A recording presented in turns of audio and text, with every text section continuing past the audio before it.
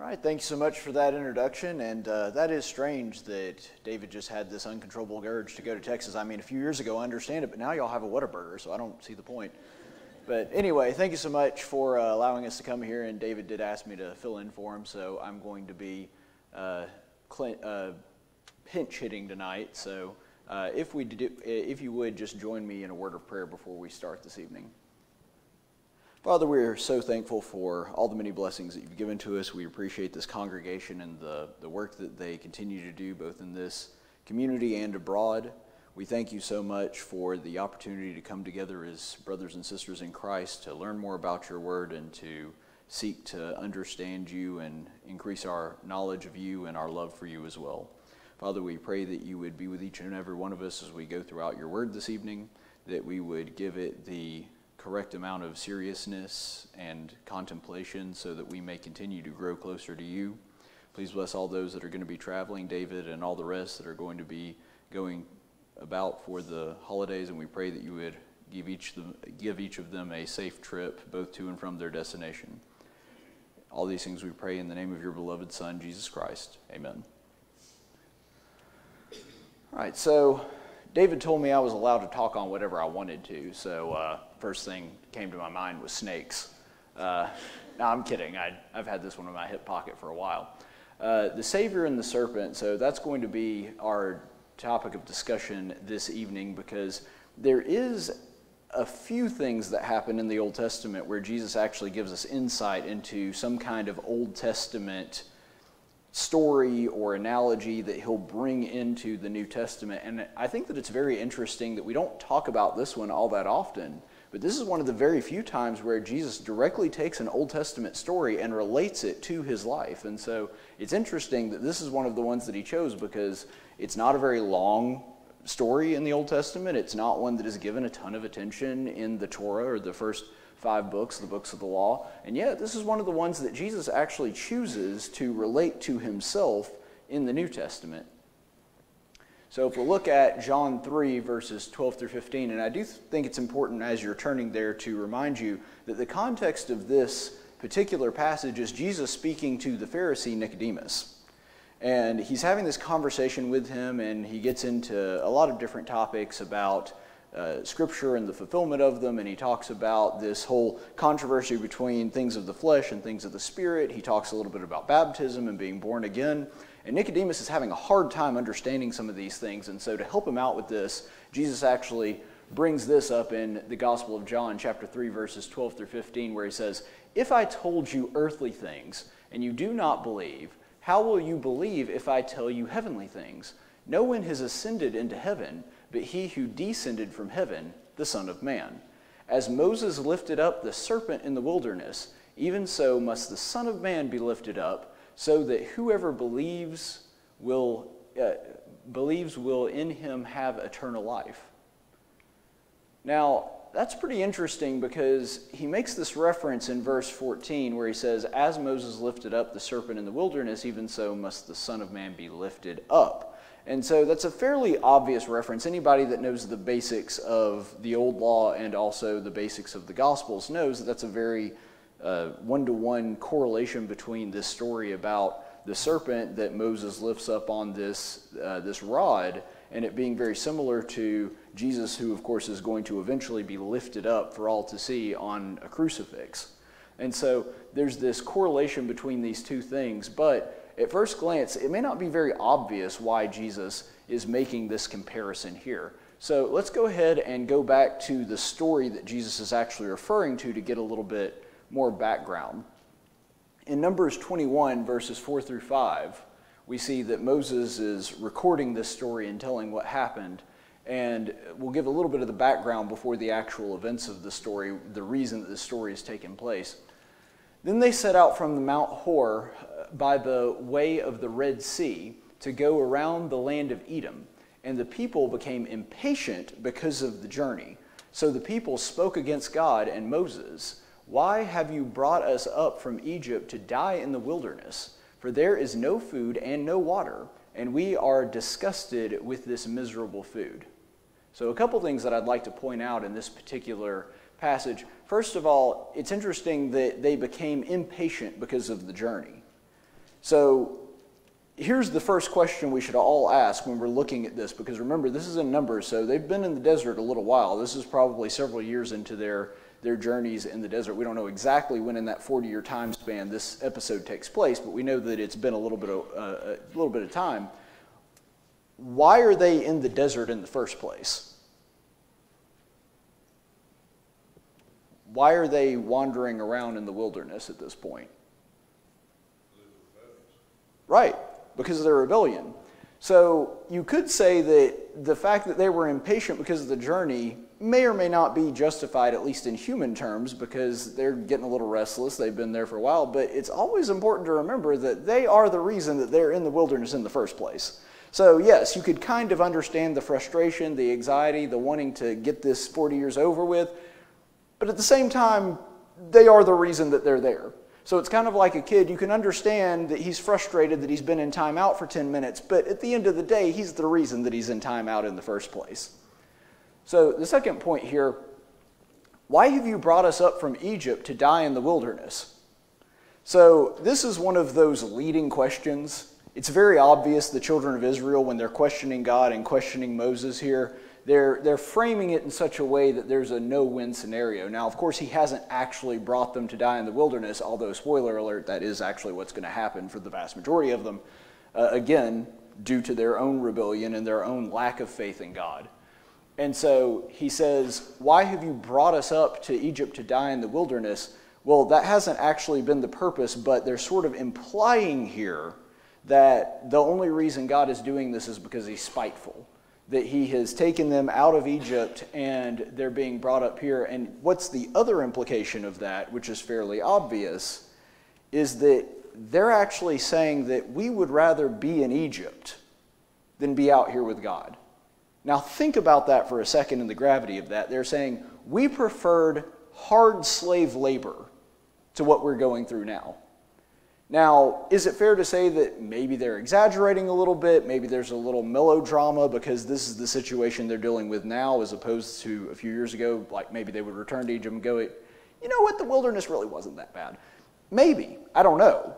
But the point is, either way, what is going on here is they are essentially saying we prefer being slaves to Pharaoh than living the way that God wants us to.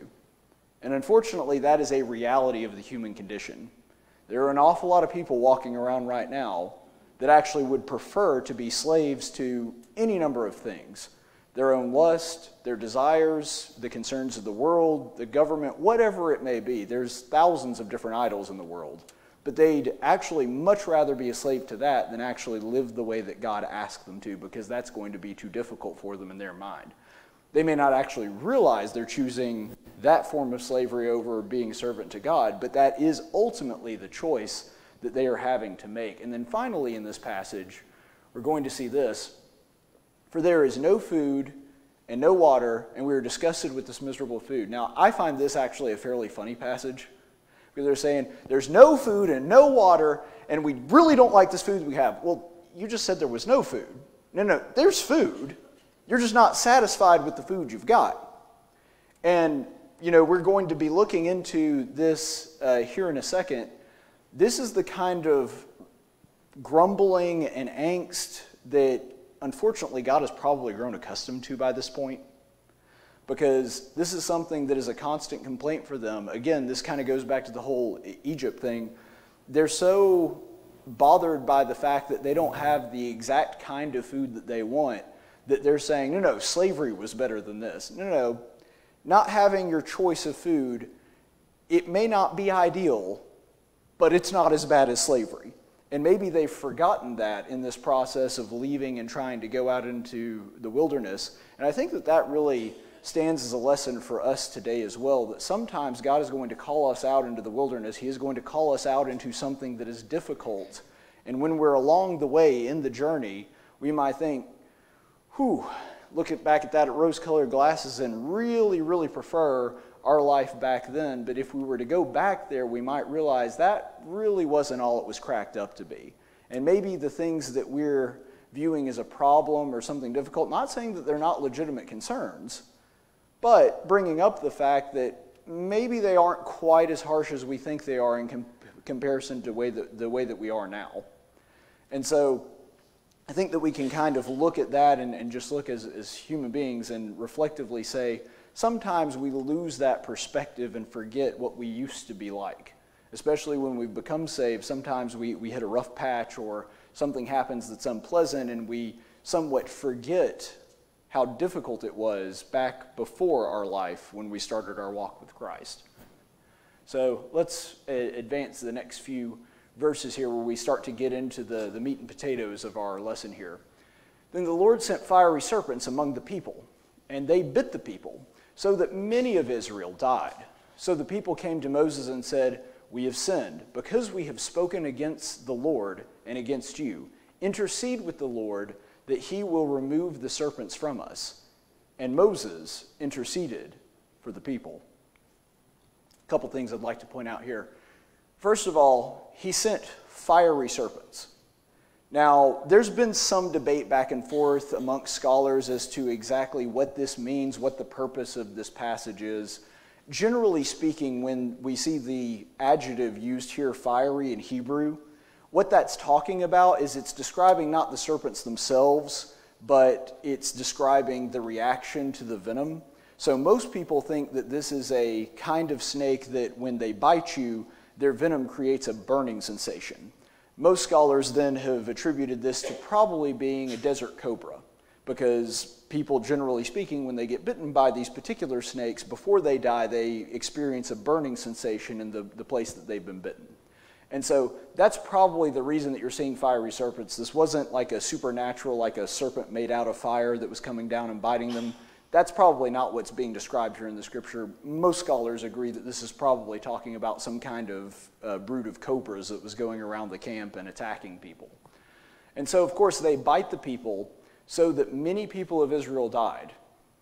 That is pretty extreme. You think about this and you think about what has transpired here, that you have a lot of people in the camp. We don't know an exact number, but this was not an insignificant amount of the people that are living in Israel at the time. Many people of Israel died. So, when you get together for the holidays, you're there with your kids, you put something on their plate and they fuss about their food, just remind them that God feels sending a serpent to bite and kill you as an appropriate response to complaining about your food. Just keep that in mind. Might be a nice thing to remind them. Anyway, so this is the response that God gives to moaning, grumbling, complaining about the task that he has assigned them to do, but it does go beyond that, and the children of Israel actually acknowledge that in this very verse. They realize the problem was not necessarily the subject matter that they were complaining about, but the manner in which they were doing it. Because ultimately, what they were doing is they weren't trusting God to take care of them. They were not believing that God was going to provide for them, provide for their needs, and eventually fulfill his promises to bring them into the promised land. And so we can see that they acknowledge that. They say that we have sinned because we have spoken against the Lord and against you. So the speaking against Moses isn't necessarily the problem, except for the fact that he represents Moses, Moses is representing God as God's mouthpiece here. And then the final part of this, we'll look at Numbers 21, verses 8 through 9, the conclusion of this story. Then the Lord said to Moses, "Make a fiery serpent and put it on the flagpole, and it shall come about that everyone who is bitten and looks at it will live." So Moses made a bronze serpent and put it on the flagpole and came about, and the serpent bit someone, and he looked at the bronze serpent, he lived. So anybody that looks at the bronze serpent that Moses has made here, this person is actually going to wind up living. Whereas if you don't, there's no guarantee that you will live if you've been bitten by the snake. So a couple things I want to point out here. First of all, where he talks about making the fiery serpent, this is really just more evidence of what we were talking about earlier, that this probably isn't like a literal snake made out of fire, because we know that that's not actually what's happening here, because he's making it out of some kind of metal. And so this is just in the likeness of the snake, probably a cobra, like I said, that he's talking about here. And this is something that's actually new in the translation, which I think is a better way to describe it. The closest thing that they could find to the Hebrew here is the word flagpole. And the reason that they're saying that is because you think about if you've seen Lord of the Rings, when the orcs and the human armies are going in with these like big banners and they hang on this like cross-looking thing, that's what it's trying to describe. It's a pole that you use to hang a banner on, and the Hebrew word actually describes that, which is interesting because we just read a passage where Jesus equates the serpent and hanging up there for everybody to see to him being on a cross. And now we learn that actually the pole that was put on there, that Moses put the serpent on, is actually also shaped like a cross. It may not have the headpiece there, but it's the same general shape. And so we have that as a part that sort of illustrates the similarities between these two as well. And so, of course, he continues on. Those who look at it are going to live. So Moses made this bronze serpent and put it on the flagpole, and it came about that if the serpent bit someone, he looked at it and he lived. So this is the story that Jesus is bringing up to Nicodemus, that the same way that the only way that somebody could be saved from the venom of these serpents is after they were bitten. So this isn't just like, you couldn't write this off as a coincidence, basically. There's some miracles that people try to explain away, or some kind of supernatural explanation that they try to explain naturalistically. Some of those attempts are better than others.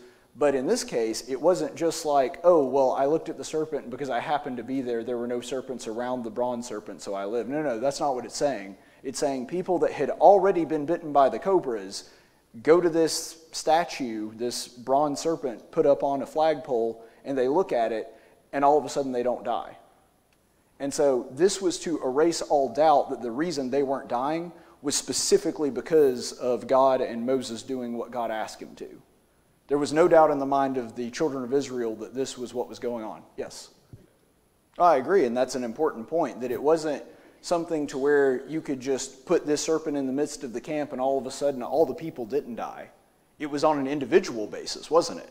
That they put it at this central location, and then everybody that had been bitten had to come to the statue and see it themselves, look upon it, and then they would be saved. And in the same way, that's how the salvation of Christ works.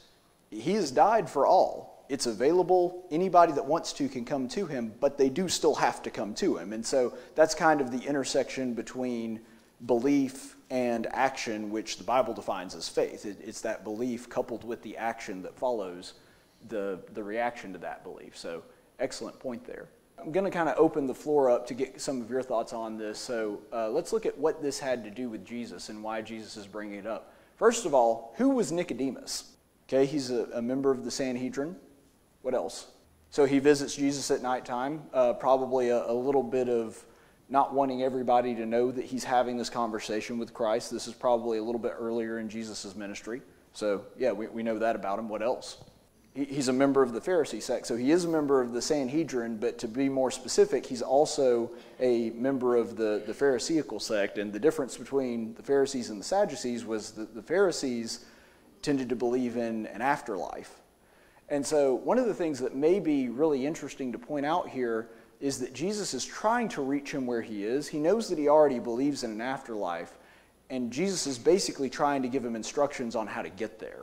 That's why he's giving him all this information between flesh and spirit, and he talks about that a man can be born again and he can live eternally if he is born, and then he has to be born of water and through baptism.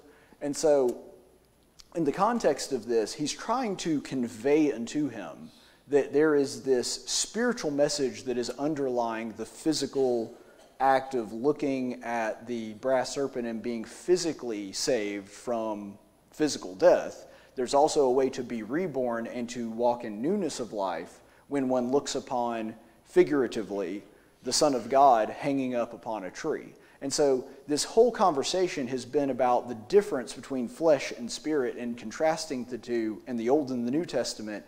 And remember that Nicodemus is extremely well versed in the Old Testament, probably had most, if not the entire Torah, memorized by heart.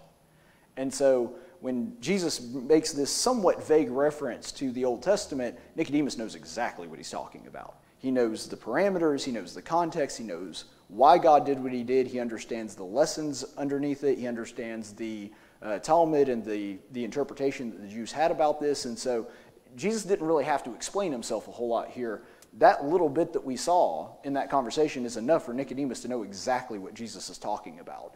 And so he's trying to draw this understanding that, yes, there is this old physical story about about Moses putting up this serpent and saving people, and in the same way, the Son of Man is going to be lifted up, and there's going to be a similar spiritual salvation that comes from that. What was the topic of their conversation this evening? Being born again. And so he's trying to explain to him that there is a way for that to take place, and that it's going to come in the same way that it came to the people that had been bitten and their life is about to end, and they're able to acquire new life through looking at the Son of Man. And so in the same way that the Israelites were able to save their lives doing that, a similar thing is about to take place. And then finally, how does this illustration advance Jesus' point? So there's an aspect of faith there, absolutely, that you had to both believe that Jesus is who he said he is, and that him being raised up on a cross means something, in the same way that the Israelites had to believe that this act of going to see the brass serpent was going to save them from that. So that's certainly an aspect of it. Anything else? I think that's absolutely one of his points that he's trying to make. Because he keeps trying to say, well, how are you supposed to be born again? And he keeps going back to thinking of things through fleshly terms. And, you know, to Nicodemus's credit, it's easy for us to kind of look back and how did Nicodemus not see it? Well, we have hindsight and we have the entire Bible, and Nicodemus didn't have all those advantages. And so Jesus is trying to reach him where he is and explain to him, he says, just like faith is what saved the people when the brass serpent was raised up, you are going to have that similar kind of faith, and you're going to have to undergo a more spiritual version of that in order to have spiritual salvation as well. And I think that's absolutely true. It's not the physical act of going through water that saves you. It's the faith that is accompanied with that. Now, don't get me wrong. The physical action is important too, just like God wasn't going to save you no matter how hard you believed if you didn't go and actually look at that brass serpent. But the point is that it's not the physical action itself that is the most important thing. It's the faith in God that accompanies it. And so there is an aspect of faith that goes with the obedience that is also essential there as well. So I think that's absolutely correct. So let's go ahead and look at Hebrews 10, verse 1. For the law, since it has only a shadow of good things to come, and not the form of those things itself, can never, by the same sacrifices which they offer continually every year, make those who approach perfect. So the law, which, remember, Numbers is a part of the law. It's one of the five. It's contained within one of the 5 books of the Torah. It's only a shadow of the things to come, but not the thing itself. So, what do we know about a shadow? It is similar to the thing that it represents. It has a similar shape. That shape can be somewhat distorted or not necessarily 100% clear, but the point is, if you see someone's shadow, you get some sense of who that person is. You get some sense of what the thing that is casting the shadow is. It's not a perfect sense, and you can't really flesh it out in any detail, but the point is, there is some similarity between these two things. You know, one thing casts a shadow and another thing casts a completely different looking shadow, and you can kind of tell some differences based on this. And the same thing is true with the Old Testament, is that when you're looking at this shadow of the serpent that is being raised up on the stake or raised up on the flagpole, it's similar to the thing that Jesus is going to eventually bring to all men, but at the best, it's just a shadow. You can't really see the thing itself until you understand everything that's happening. And so Jesus is doing a little bit of, pun intended, foreshadowing, so that when Nicodemus does see the actual Son of Man lifted up on the cross, he's going to look back at that story and go, that makes sense. Now I can see what he was saying there. I can see where the similarities are. So, understanding the shadow. First of all, the serpents are a direct result of Israel's sin. There's no question about that. First of all, it's extremely obvious and on the nose, the symbolism that is being presented here.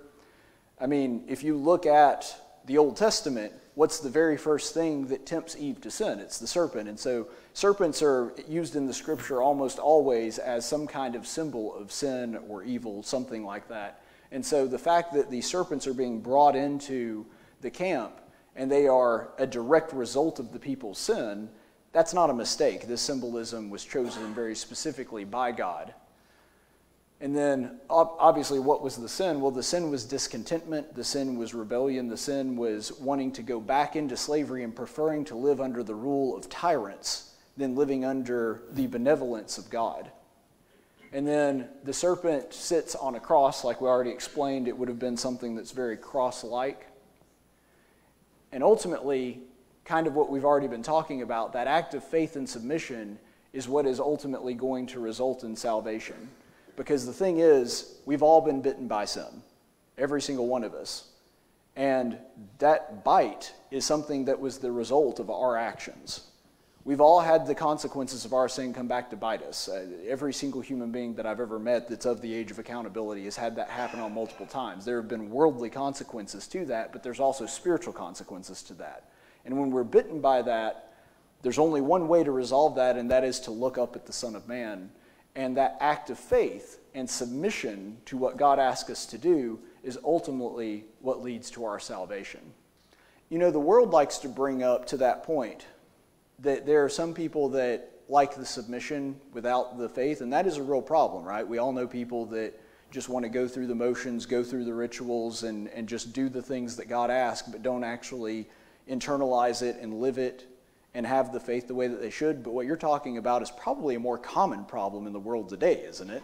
That there's a lot of people that want to say that they believe in God and say that they've looked upon the Son of Man, but ultimately they don't actually want to submit and do the things that he commanded. They like the idea of it, but they don't like the actual living part of it. In the same way that the Israelites seem pretty gung-ho about going out into the wilderness and crossing the desert so that they can get to the promised land, right? But then they realize that, oh, this is not all sunshine and roses. This is going to actually be a challenge, and that's going to require submission and trust in God in order to get through it. Because here's the harsh reality. You're going to go through the wilderness. That's non-negotiable. It's just part of the deal. I hate to break it to you. It happens to everybody. When Christ calls us out to be Christians, he does not call us to a life of ease or comfort. He calls us out to a wilderness where we have to wander and be pilgrims and struggle for a bit. Now, the thing is, if we actually do what God asks and trust in him, we're going to spend an awful lot less time in the wilderness and a lot more time in the promised land. That is also true. But the point is, the wilderness is non-negotiable. It's there. You have to go through it. If you want to get to Canaan, you have to go through the desert.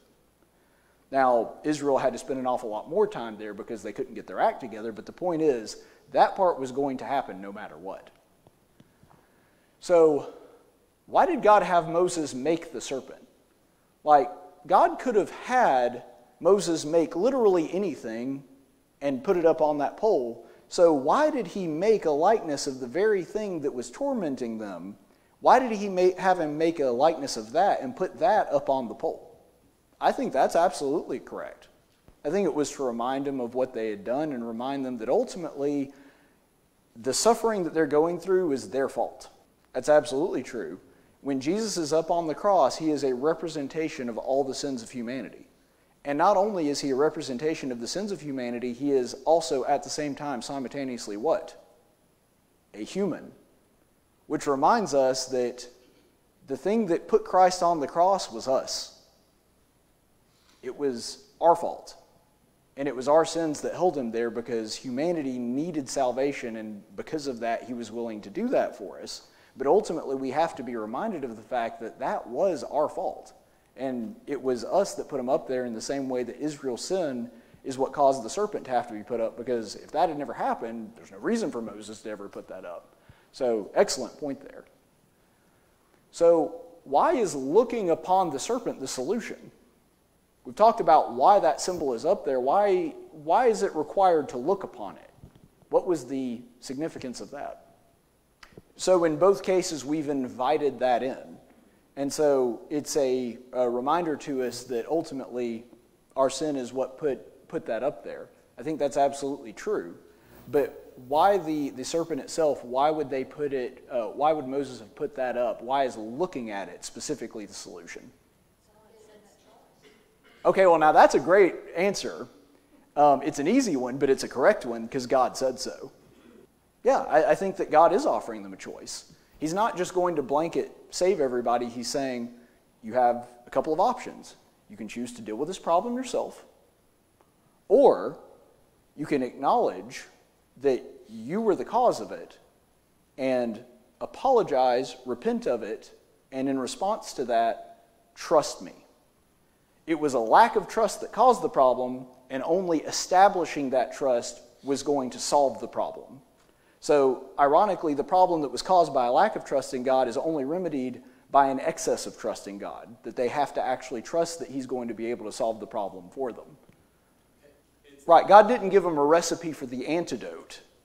Right, there is an aspect of obedience, but there's a difference in obedience and working it off or coming up with a solution, because if Moses had said, okay, here's the antidote to the poison, what you do is you take 2 parts this and 1 part that and you mix it together and you drink it. Okay, well that would be a logical way to handle it, right?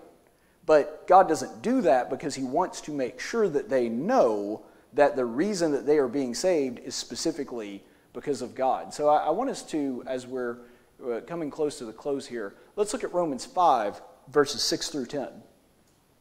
For while we were still helpless, at the right time Christ died for the ungodly. For one will hardly die for a righteous person, though perhaps for the good person someone would even dare to die. But God demonstrates His love toward us, in that while we were still sinners, Christ died for us. Much more then, having now been justified by His blood, we shall be saved from the wrath of God through Him. For if, while we were enemies, we were reconciled to God through the death of His Son, much more, having been reconciled, shall we be saved by His life. So, this is a reminder of the cause of Christ dying on the cross. Christ died for the ungodly. He did this while we were still sinners. And we were not just sinners, but His enemies. It wasn't just that we were not on God's side, it was that we were actively on the opposite side. And ultimately, that is what every choice to engage in rebellion against God results in. That we are actively opposing God in some manner. And that the only way that this was going to be resolved is not by us repenting. Obviously, that's an important step. But the only thing that was going to resolve that issue is if someone who had not committed any treachery, somebody that had not betrayed God, somebody that was on God's side, decided to make that bridge for us to cross. That was the only way that it was going to be reconciled. And it's interesting that Jesus is the one that ultimately fulfills that. So in the same way that they had to face their sin, face the serpent up there, we also have to face the reality that Jesus being on the cross was ultimately our doing.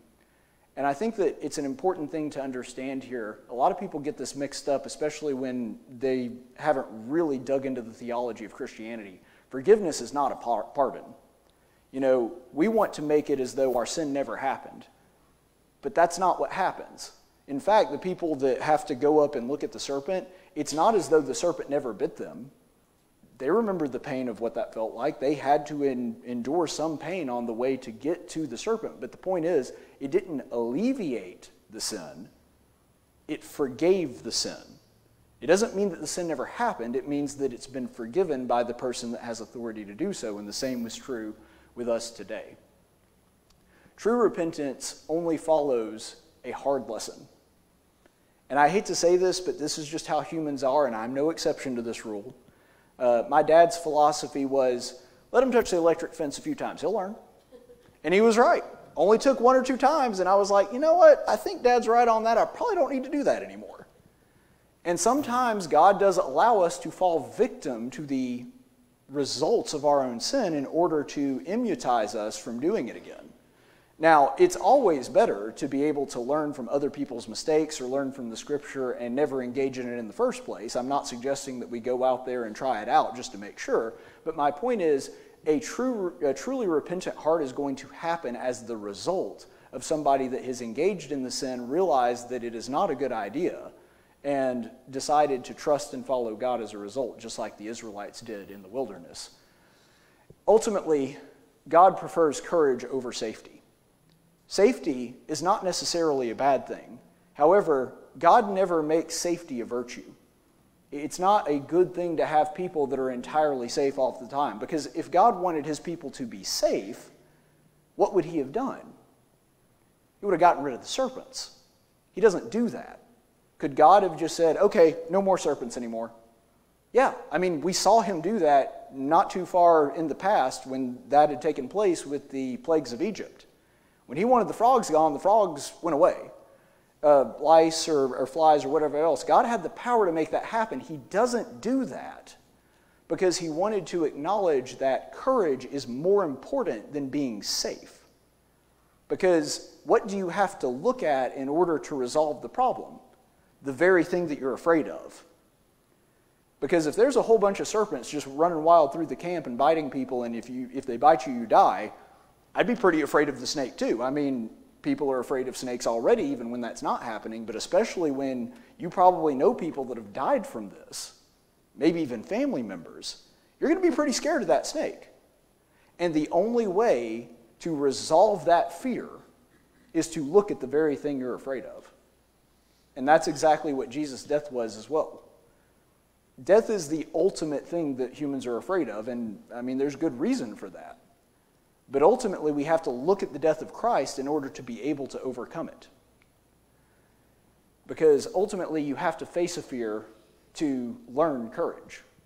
If you talk to any psychiatrist or somebody that deals with people that have severe fears, phobias, things like that, they'll tell you very fast, avoidance is not the way to solve that problem. Now, there may be different methods and techniques that you can use to sort of slowly acclimate somebody to that thing, but ultimately, they're going to have to face their fear in order to overcome it. And the same is true with us, whether our fear is a serpent or our fear is death. We're going to have to look up at that and look at Jesus dying on the cross in order to acknowledge the fact that that death is real and it is our fault, but that there is a way to overcome it. So let's look at the death of Jesus. Let's look at the aspects of it, because Jesus really had the worst kind of all possible deaths. Because it instills absolutely everything and incorporates absolutely everything that we are most afraid of death. Because it was agonizing. You know, everybody wants to have a painless death. I've talked to lots of people about this, and they say, well, I really hope that I go peacefully in my sleep. And that's an understandable thing to want, but the point is, Jesus didn't go that way. It was as painful as humanly possible. The Romans were extremely good at prolonging death. And they made it as agonizing and torturous as humanly possible, and that's the death that Jesus died. It was also early. This is a 33-year-old man, you know, in the prime of his life, as it were. If he had not died on the cross, you know, presumably he would have had a very long life ahead of him, and so a lot of people are afraid of dying young, and Jesus did die young. He was betrayed. Think about that. It wasn't just that he died, but he died as the direct result of somebody betraying him. A person that he loved, a person that he looked after, a person whose feet he washed. That's the person that betrayed him. And that was how he died. It was a dishonorable death. Think about this. He is situated between two thieves. He is counted as one of the worst people. He's being killed by execution. Now, granted, that was more common then than it is now, but either way, it was a very dishonorable death. And he's not only up there, but he's up there probably mostly naked, which, if you understood how serious Jews took modesty, that was an affront to him on a personal dignity level, as well as the fact that he's being counted among the thieves. It's an incredibly undignified death. So he not only has no honor, but he also has no dignity, because this is a person that is going to be counted amongst vagabonds and evil people. And from the Jewish perspective, this is the worst kind of death. He's also childless. Now, we don't really consider this as much in our modern society, but back in the days of a Jew, they were very afraid of dying childless, because that was seen as part of your duty to God, that you would bring forth children and propagate the Jewish race. And Jesus was not married and had no children, and so he dies before he's able to do that, which would have been a real problem for people in his culture at the time. And also, he was lonely. Remember what happened to his friends? All his disciples abandoned him, all but one. John and his mother. That's the only people that are there. His brothers and sisters don't care about him. All his friends have left him. That's the kind of death our Savior died. So when we look upon Jesus, he embodies everything that we're afraid of, everything that we could be afraid of when it comes to death, and he encompassed all of it into his death and faced it specifically so that we don't have to. And as long as we'll look upon that and remember that, and remember that that's what Jesus did for us, that is the way that are going to overcome death through him. And most importantly, he was innocent. He's the only person that actually didn't deserve death, and he still died for everyone else.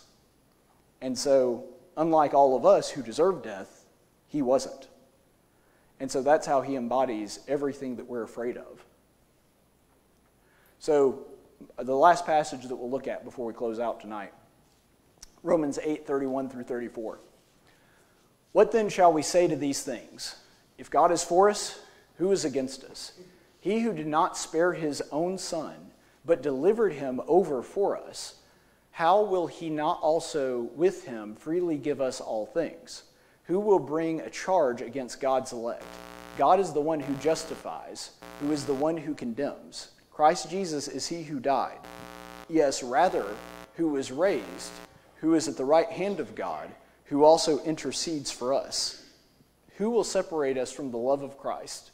Will tribulation, or distress, or persecution, or famine, or nakedness, or peril, or sword?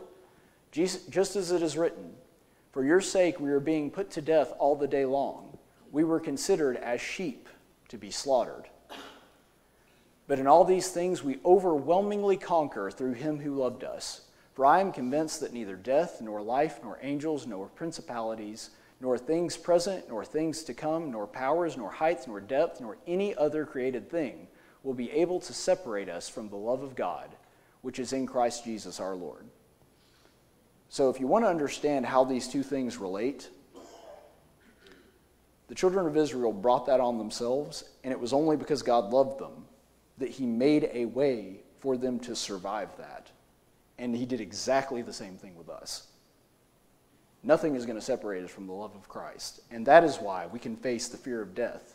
And we don't just, sort of edge across the finish line. It says we overwhelmingly conquer with that love, basically acting as our tailwind. Thank you so much. I appreciate it. I was thinking, because we were talking so much about courage earlier, I thought that this would be a good thing to kind of dovetail that. So after the time of Moses, we see something happen where at the end of the book of Deuteronomy, Moses dies and then is buried, and Joshua has to take over. And I really love this exchange that we see between Joshua and God in Joshua 1, verses 5 through 7, where Joshua is having to take up the mantle of leading the Israelites, and he says, "No man will be able to stand before you all the days of your life. Just as I have been with Moses, I will be with you. I will not fail you or forsake you. Be strong and courageous, for you shall give this people a possession of the land which I swore to their fathers to give them. Only be strong and very courageous. Be careful to do according to all the law which Moses my servant commanded you. Do not turn from it to the right or the left, so that you may have success wherever you go." So a couple things about this particular passage. First of all, it's fascinating to me when God tells somebody not to be afraid, because he knows that we're afraid of a lot of things, and so he kind of has to remind us over and over again that we're not supposed to be afraid. It doesn't mean that fear is necessarily a bad thing, but he's saying that we need to be reminded of the fact that when we do have fears, that we're able to face them as long as he is behind us. The Bible actually, God tells people not to be afraid 145 times if you look through the Old and the New Testament. Now there's some debate, like some where he kind of says it but doesn't really, or sometimes where it's implied, but it's roughly 145 times. And so because of that, that says to me that God had to remind people an awful lot about this. But I think that it also says that God is somebody who wants us to be able to face our fears. And when he's talking to Joshua, Joshua has a lot of things to be afraid of at this point. I mean, first of all, he's going to be fighting in an awful lot of battles, and he's going to be commanding the troops. So, I mean, you could die. That's what battles are. There's one group of people trying to kill the others, and so there's a very high probability that you will perish. And he also has to step into the mantle of Moses. And Moses was somebody that there had never been a leader before him, like him, or afterward. Moses prophesies that eventually a prophet is going to rise up and basically fulfill the law. But Joshua knows that's not him because Moses essentially tells him that that's not him, that he says it's going to happen in the future. And so because of that, Joshua has extremely big shoes to fill. And so he's having to take care of all these people, and he's having to carry out God's commands. And what God tells him to remind him that he doesn't have to be afraid is he says, I'm going to be with you just like I was with Moses. Now, was Moses a good man? Yes, he was. Flawed, for sure. But he was a good man. But God is reminding him that Moses did not accomplish what he did by himself. The reason Moses was able to do what he did is because he had God helping him. And he says, and I'm going to help you too. So in the same way that he was with Moses and helped him do everything that he did, he was going to be with Joshua. And what that, I think, really says to us is that as long as God is with us, as long as we are making sure that we're doing, like he commands Joshua, according to the law and not turning for the right or the left, then really who's in the driver's seat doesn't matter all that much. Whoever's doing the leading, as long as they're following what God asked them to do, that doesn't matter. And so as long as we are obedient to God and doing what he asks of us, ultimately we have nothing to be afraid of.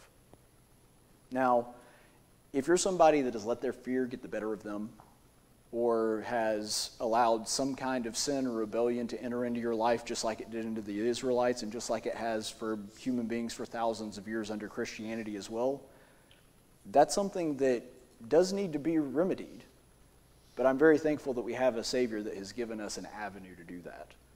And if you'd like to request the prayers of the church or confess your sins, you can do that this evening. Or if you haven't taken that step to call upon the Lord and look up on the cross and see the death and the sacrifice that Jesus was willing to give for us, you can do that through believing and hearing the word.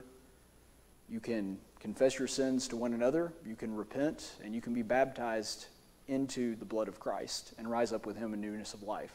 If that's something that you need, please let your needs be known now while we stand and sing together.